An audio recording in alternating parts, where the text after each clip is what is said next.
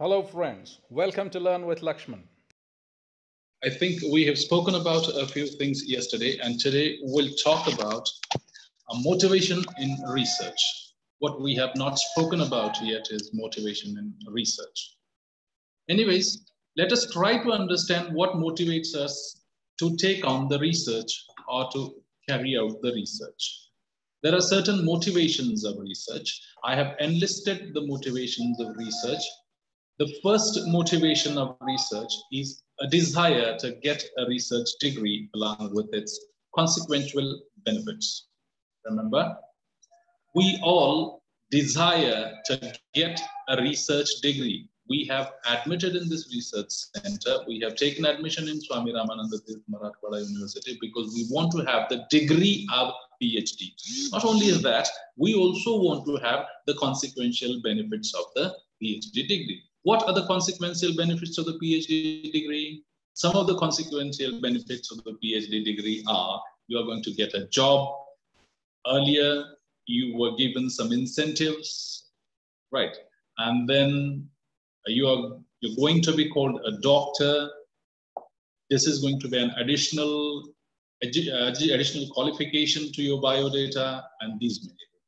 So these are the consequential benefits of the degree. The first thing is that you have, or we all have, a desire to get a research degree. Okay, and this research degree along with its consequential benefits. This is the first thing. We are talking about what motivates us to carry out research. Second, desire to face the challenge in solving the unsolved problems. This is a higher level objective or higher level motivation. This is a positive kind of motivation when we desire to face challenges in solving the unsolved problems in the society, in the science, in social sciences, or in every walk of life. We have certain problems and certain challenges, those have not been solved. We feel that we have to face those problems and solve those problems. And therefore, we take on the research. That means we have concern over the practical problems. And this concern actually initiates a kind of research, first in our mind and then on the paper. Next, motivation. What is the next motivation for taking the research? Desire to get intellectual joy of doing creative work. Now, research is a creative work. Why is it a creative work? Because you do it. You create something new. You bring out something new. You discover something new. And therefore, we always have a desire of creating or doing something new. That is, again, one more motivation of the research. Then another is desire to be useful to the society. Now, when we carry out the research, it means that we'll definitely be going to be useful to the society. And we always have a desire in our mind, in our heart, to be useful to the society. Therefore, this is also a kind of motivation for us to take on the research. Next is urge to get respectability. I mean, everybody of us want to be a respectable person in the society. And when we become a respectable person in the society, when they call you doctor, right? Doctor in the sense, doctor means that you have completed your PhD or you've taken on some research, but that is not the only thing. Remember, when you find out something new, when you do a research and come up with some certain concrete conclusions, you get respect in the society. And all of us, human beings, want to be respectable in the society. So this desire also motivates us to take on the research. And at last, but not least, some other motivations are directives of government. For instance, government tells us that if you complete your PhD, you will get a job. That is the directive of government. Government tells us that if you complete the PhD, you will become associate professor. Otherwise, you won't be able to go to the position of associate professor. These are some of the directives of the government. Government also tells us that you have to complete the PhD and give certain incentives. That is there. Okay. Then employment conditions. We have employment condition that if you are a PhD, you will be appointed. That is one employment condition. And there are other things like curiosity about new things, because through research, we try to learn new things. And this curiosity about new things also serves as a motivation for us to take on the research. I'll read out the motivations once again. Desire to get a research degree along with its consequential benefits. Desire to face the challenges in solving the unsolved problems. Desire to get intellectual joy of doing creative work. Desire to be useful to the society. Urge to get respectability. Directives of government, employment conditions, and curiosity about new things. These are some of the motivations of research. Now we'll talk about objectives of the research. Remember, the purpose of research is to discover answers to the questions through the application of scientific procedures. Try to understand this. Why do we take on the research? We take on the research in order to discover answers to the questions. And how do we take answers to these questions? Through the application of scientific procedures. We apply certain procedures, certain scientific procedures, and by applying those scientific procedures, we try to find out answers to the questions. That is, the purpose of research is to discover answers to the questions through the application of scientific procedures. The main aim of the research is to find out undiscovered truth. What does research do? Chiefly, research tries to find out the undiscovered truth. The truth that has not been discovered yet. We try to discover that truth through the research. Though, remember, though each research and each research study has its own specific purposes. We cannot say that these are the only purposes or objectives of the research study. They are definitely different. Research objectives differ from person to person and area to area and topic to topic. And we know that there are several topics under study, there are several disciplines, but still we can bring out certain common purposes, certain common objectives of research, which we'll talk about. Okay, try to understand. We're going to discuss 4 objectives of research, which are common to all, researchers. Say, for instance, the first objective is to gain familiarity with phenomenon or to achieve new insights into it. What is the first objective? To gain familiarity, to become familiar with a phenomenon, any phenomenon. I mean, we must be talking about any kind of research, anything. We just try to become familiar with that phenomena, with that topic, or with that event, or anything that is there. And we try to achieve new insights into it.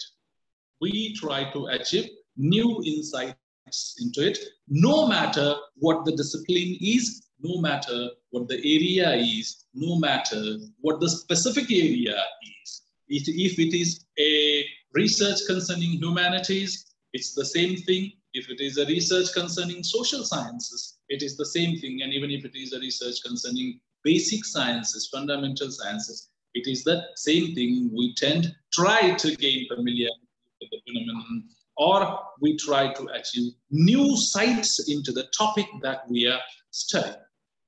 Okay, and this kind of research in which we try to gain familiarity with the phenomenon and we try to achieve new insights into it is generally called exploratory or formulative research study. Remember, this is something that we call exploratory or formulative. Why do we call it exploratory? Because we tend to explore things, right? We tend to explore the things in it, or we tend to formulate something through it. That's why it is called exploratory or formulative research study. But what is the objective basically here? To gain familiarity with a phenomenon or to achieve new insights into that phenomenon, what we are going to undertake for our study. That is what we have to remember. The second objective of the research is to portray accurately the characteristics of a particular individual, situation, or a group. Now remember this. to portray accurately. What a researcher tries to do, a researcher tries to write something, understand, portray things. Okay. Now, what do we portray actually? What do a researcher portray? He portrays a particular individual, a particular situation, a particular group, a particular phenomenon, or anything. But how is it portrayed? It is portrayed accurately. Accuracy is important because research needs to be accurate and it needs to be objective to portray accurately the characteristics of a particular individual, situation, or a group. This type of research study, remember, is called descriptive research, because what do we do in it? We try to describe the things. For instance, we are taking research on some historical figure. So what do we try to do? We try to understand the facts in it. We try to get deep insights into the fact, into the character of the person, and then we try to portray his characters. We try to describe things, and therefore it is called descriptive research. Therefore we call it the descriptive research. But the objective is to portray accurately the characteristics of a particular individual, situation, or a group. That is what we have to remember. We have spoken about two objectives. Let's talk about the third objective of the research. Third objective is to determine the frequency with which something occurs. Remember, the frequency with which something occurs. For how many times a particular thing happens, takes place, that is called frequency. To determine the frequency with which something occurs, or with which it is associated with something else, or with which it is associated with something else. It's basically a kind of scientific, in science you can say scientific research also, but this type of study is generally known as diagnostic research. Diagnostic research study, because our intention in taking up these kind of study is to diagnose the problem, have the diagnosis of the things. Diagnosis is to have an understanding of the problem. That is called diagnosis. And the last objective of this research is to test a hypothesis of causal relationship between variables. Because we know that when we have a research plan, we also have a hypothesis with this, right? And the objective of the research is to test the hypothesis of a causal relationship between variables. Because in the research, we have variables. These are our variables. And we have to test hypothesis of the relationship, causal relationship between the variables. And this kind of research or this kind of study is generally termed as hypothesis testing research study. This kind of study is stated as hypothesis testing research study. These can also be considered as the types of research. Say, for instance, exploratory research, descriptive research, diagnostic research, and hypothesis testing research. These four also can be termed as the types of research, but we are going to talk about types of research in detail later on. So let us not consider these to be the types, but you can have this in your mind that exploratory research, descriptive research, diagnostic research, and hypothesis testing research is also a kind of research. Four basic objectives of research are to gain familiarity with a phenomenon or achieve new insights into the phenomenon.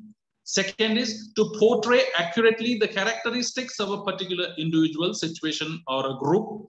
Third is to determine the frequency with which something occurs or with which it is associated with something else. And fourth is to test the hypothesis of causal relationship between variables. These were the four objectives we have seen.